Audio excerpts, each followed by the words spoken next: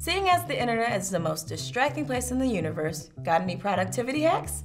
Yeah, that can be a toughie. Whatever it is you're trying to get done, it's not exactly a blank canvas you're working with. There's a lot of info to swallow out there, a ton of ads, and all sorts of sites trying to grab your attention. But you gotta tell all that junk to just get way back in the trunk. Go on, get!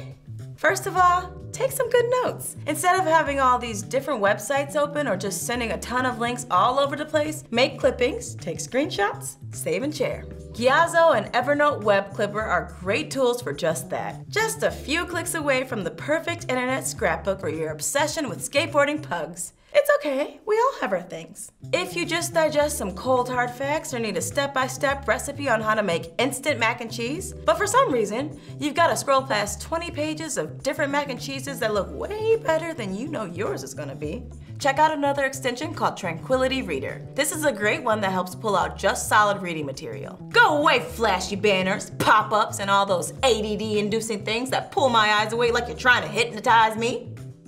Tranquility Reader strips it all down to create a quiet, calm space. You can even customize font size and colors to your liking. Then you can make that perfect mac and cheese in your most peaceful, focused chef state of mind. Next! The internet is both my workspace and my play space. Any tips for staying off my fave sites while I pretend to work? I got you, boo. I've got a couple vices of my own. Hey, that's for me to know. I'm just saying we're on the same page. What do? I just block it. Bam! See? Blocked. Try something like BlockSite that does what I just did. You tell it what to block, and you can even tell it for how long or certain times of day. Like when you're supposed to be at work, not tweeting. Maybe you want something a little less aggressive. Tomato Clock is a great one to keep you focused. You can set tomato intervals, basically breaking down a work session into multiple blocks of time and getting little breaks in between.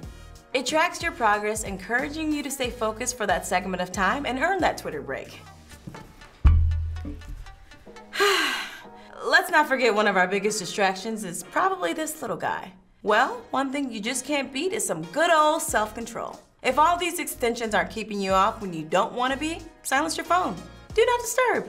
It's an actual setting. Try it. Better yet, just put your phone right out of reach. You'd be surprised how hard it is to get out of your chair sometimes.